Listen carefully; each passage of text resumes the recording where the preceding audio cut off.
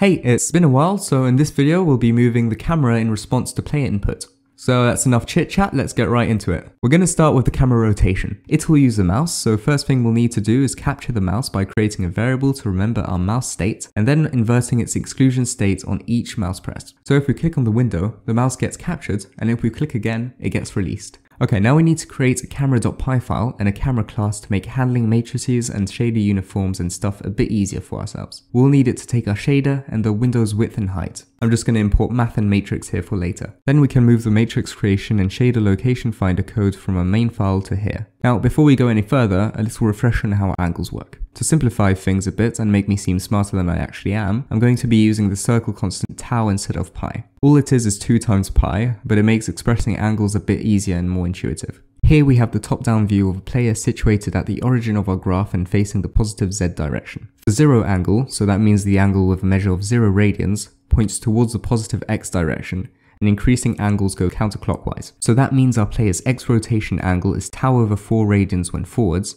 increases when looking left, and decreases when looking right. A bit counterintuitive at first, but you'll get the hang of it. As for the player's y rotation, it starts at 0 radians when looking forwards, increases when looking up, and decreases when looking down. We can now create 2 vectors to hold the position and rotation information of our camera, and create an update matrices function with the matrix code from our draw function. Be sure to replace the translate and rotate function arguments with the camera position and rotation. Keep in mind that this needs to be negative, because if you remember from episode 4, we're technically moving the scene around the camera and not the camera around the scene. One tricky part here is that the z coordinate needs to be doubly negative, in other words positive, because of something called normalized device coordinates, or NDC for short. I won't go into too much detail on that now, but feel free to check the description if you want to read more about it. We also need to make the y rotation components doubly negative and subtract tau over 4 from the x rotation component for that same reason. Now we quickly clean up the temporary variables left in main.py and can move on to creating the camera object and updating it. Don't forget to update its width and height each time the window is resized. We can run it now to see if everything is still working, and it looks fine. Now comes the fun part. We can add an on-mouse motion function, check if the mouse has indeed captured, create a temporary sensitivity variable, and add the mouse's delta x and y values multiplied by the sensitivity to each component of the camera's rotation vector respectively. If you paid attention earlier, you'll know that we need to make this negative because if we look leftwards, our delta is negative, but our x rotation angle is supposed to increase, so we need to make our delta positive. Finally, we need to clamp the y rotation to make sure our player doesn't snap his neck. To do this, I'm going to use the min and max functions to make sure our rotation angle doesn't go under a quarter circle, or negative tau over 4 radians, and doesn't go over a quarter circle, or positive tau over 4 radians. Running this produces a bit of an unexpected result. It makes for a fun little orbiting camera, but what we want is something in first person. The way we can change this is simply by rotating our scene before we translate it.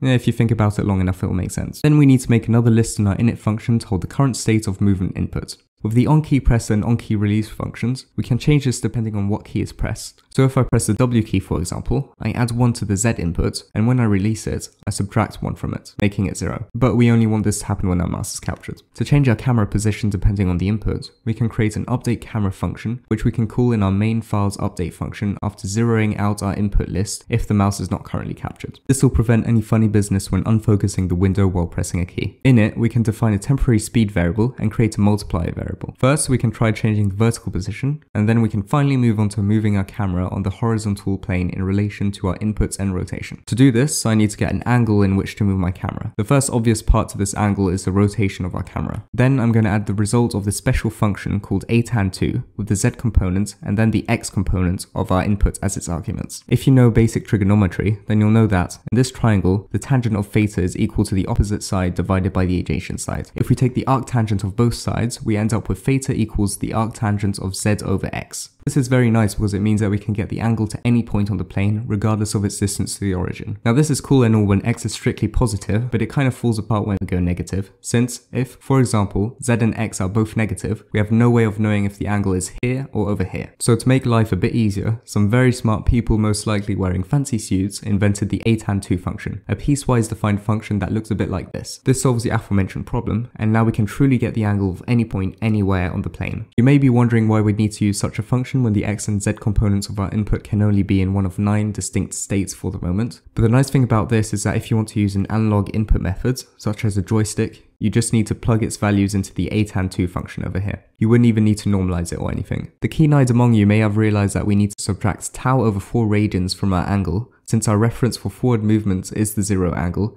which is obviously not what we want since this is to our right. Now that we finally have our angle, we can take the cosine of our angle, multiply it by a multiplier, and add that to the x component of our position. Then we can do the exact same thing but with the sine of our angle for the z component. One last thing we have to do is check that the x and z values of our inputs aren't both equal to 0, as, if you recall, that's an undefined case of a tan 2. Et voilà, we can now move around our scene in 3 dimensions.